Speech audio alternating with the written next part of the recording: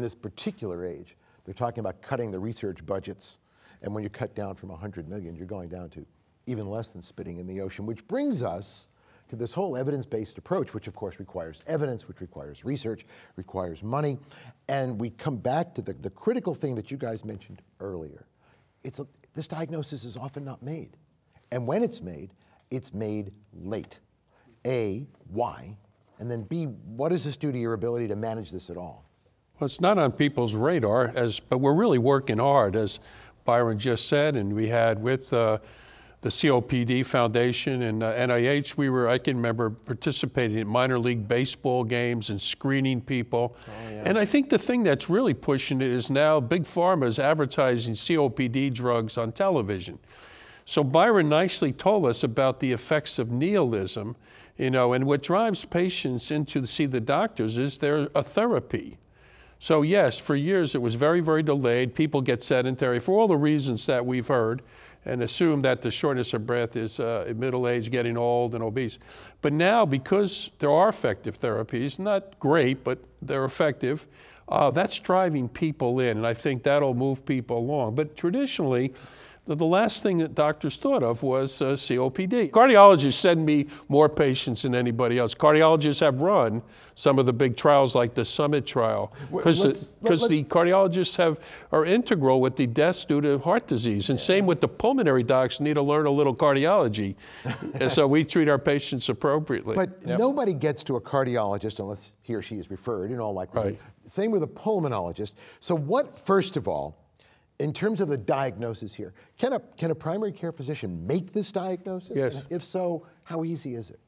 Well, I'll start off, and I'd like to hear everybody else chime in. But I think if you think about the cardinal symptoms, of COPD, with dyspnea getting progressively worse, and then maybe cough. Every cough is abnormal. No smokers cough, limitations in exercise, those kinds of symptoms. Fatigue is a terrific symptom, and who would have thought about COPD? Because you're, appropriately so, looking for diabetes, you're looking for hypothyroid, you're looking for anemia. So I think all those things can increase the awareness. But I think it's important to remember that we do have some drugs now, for better or worse, and so that I think will ultimately drive in. But we need better screening, and there's screening. I'm going to defer to Byron here to talk about the important role of spirometry in the diagnosis. But somebody has to think about doing it, and so often there is no spirometry. Yeah, but that's the key thing, and he's developed the tool. Let me just ask you for a vote. Okay, I want to get to spirometry in a second, but let's be even more basic. Should there be the ability to do spirometry at every primary care doctor's site? Who votes yes? Oh, I mean, I think all of us would agree that there should be that capability. That clearly doesn't take place at this point, Peter. There's no question about it. Oh, yeah, no. In fact, depending on the studies that you read, even people who've had a diagnosis of COPD who are on some type of COPD therapy, a quarter had spirometric testing at some point in life. And so Byron and I have actually spent a lot of time on this, Jim, because I know you have, both of you, and you've developed it. Actually, and Frank, part of what you've said actually led to this component. So with support of the NHLBI, who's been very supportive, and the COPD National Action Plan, I'm a woo on that one as well. There were a couple of projects that I've been involved in with Byron. So Byron and I have been involved in this for years that actually date back to COPD Foundation and John Walsh and some of the things that John did years ago. And when you think about diagnostic components in COPD, the primary care clinician is the key person. They're the person who sees that patient first. And so it would be ideal for that individual to think, okay, you know what? As Jim said, this is old age and shortness of breath and coughing. That is not necessarily a normal thing. And so I think part of what we try to do with the NHLBI, the COPD Foundation, Byron and I have tried to address, how could you generate an approach, Peter, that a primary care clinician could easily do that would aid them in making a decision on, you know what, there's probably something going on here. Additional testing is probably warranted. And so this is this whole CAPTURE approach that was an NHLBI initiative that has been going on for several years. CAPTURE is an algorithm, right? CAPTURE is an algorithm for this very simple approach to providing information to the primary care clinician that COPD is likely. And so there are a couple of components that are really interesting how we did this, because I think it's very instructive for the primary care clinician. Primary care clinicians were involved in developing this whole process. And so when we asked them, well, you like to vote, so I'm going to have you vote. If you're a primary care clinician and I want to give you a very simple approach, simple questions. How many questions do you want? How many questions is practical for you to ask a patient? If I'm a primary care? Correct. I want 3, 4, 5. Okay.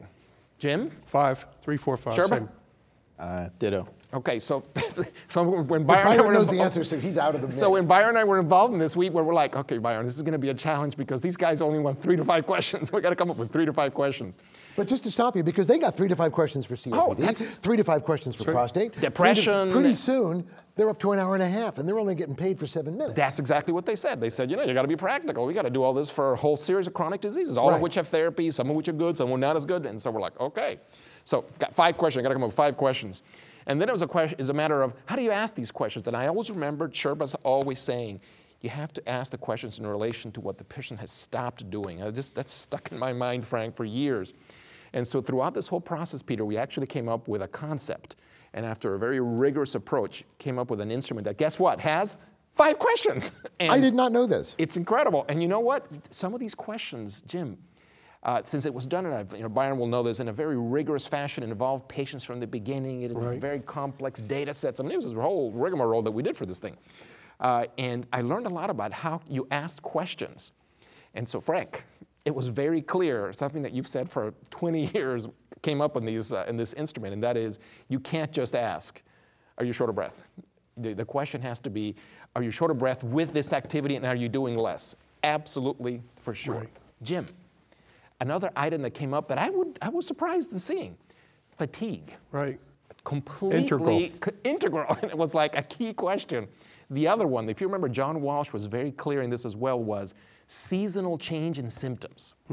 And John, who was the head of the COPD Foundation for years, who actually had severe COPD, as he looked at that question, he said, yes, that's exactly right. Nobody ever asked that question. And so we ended up with 5 really simple questions. And Frank, a peak flow meter, something that primary care clinicians do all the time. It's very cheap. They know how to do it. And you know what? Peter, it looks really good in identifying people that likely have COPD. Is that what CAPTURE is about? That's what CAPTURE is about. And Byron and I are just literally this week starting a large validation study across 85 primary care centers across the U.S.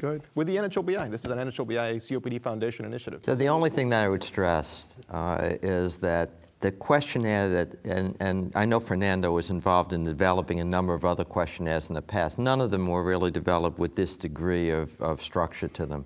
But it's really interesting because most of the prior questionnaires basically found old active or former smokers. The question, do you smoke, did you smoke, didn't even make the cut here. Amazing.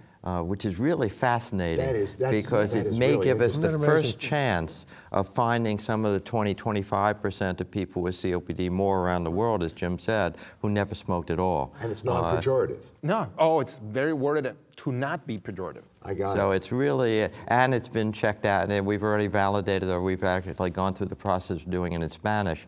And the hope is that this validation study will lead to a real change. But I do want to stress one other thing, and I'm interested in Frank's comments about this. The goal of this from the beginning was to better determine who primary care should send for spirometry. Correct. And that remains the goal, Correct. I understand that.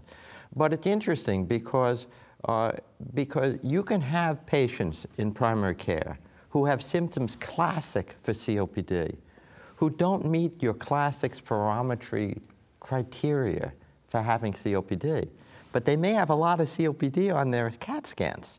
The question really is, ultimately, is spirometry the best answer for this, or is it only one piece of a puzzle that ultimately, for us to make a difference, we need to move on from?